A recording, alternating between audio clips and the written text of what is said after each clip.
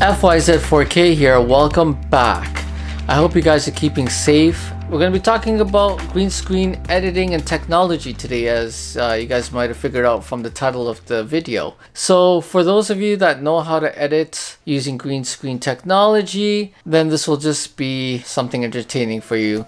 If you guys don't know how to edit with green screen technology, then this will be something quite useful, I'm sure. We're going to be working in Final Cut Pro behind me, and I'm going to be including some stock video footage. I'm going to be having the links below the video where you guys can download some awesome stock footage and work with it while you guys are home and play around with certain things. So let's get started and let's get into Final Cut Pro. Okay, so here we go.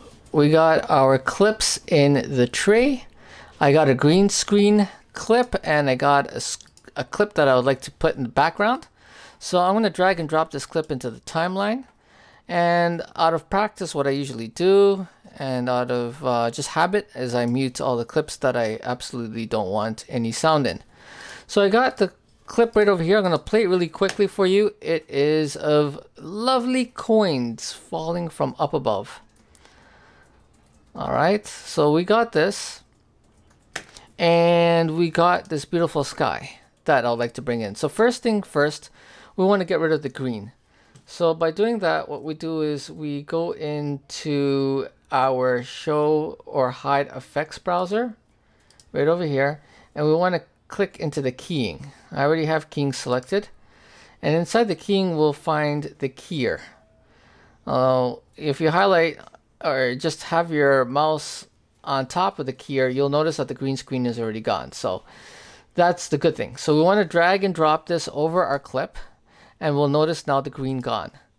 All right, now just a little heads up, if you are going to be recording yourself or any products against the green screen, you want to make sure that the product is not green and you are not wearing any green, because if you're wearing any green, you will disappear and we'll just see your lovely face and you will look like a ghost.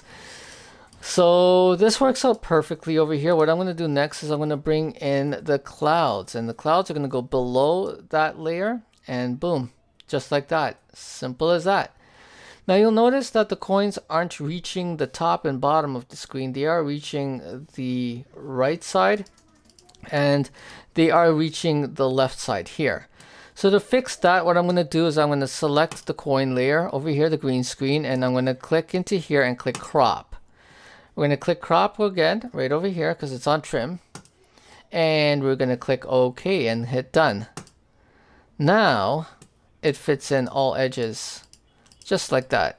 Okay, so that is another way of making, or one of the ways of making your image fit into the frame. Now if we hit the play button, you will notice that the coins are falling really nicely and the clouds are moving beautifully in the background. That works out beautifully. I have no issues with that. However, sometimes when you bring in something that you've recorded with a green screen behind you, you may have shadows in it, depending on the way you set up your light. I would not delete those video clips. They're not trash.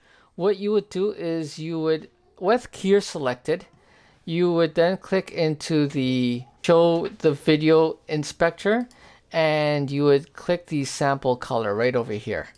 Once you click sample color, you would select an area of the green screen where there is the shadow, and you would highlight that and it will disappear. So this is a way to fix up shadows. You can also fill in holes, you can fix the edge distance, you can adjust the strength and all the other good stuff. So there's a lot of adjustments that you can make within the green screen setting to fix up your green screen layer. I would definitely suggest that you guys take a look at that and play around with that, and I'm sure you guys are going to have a lot of fun. So yeah. Finally, if you wanted to add in some music, we can import some music into here to give it a final touch.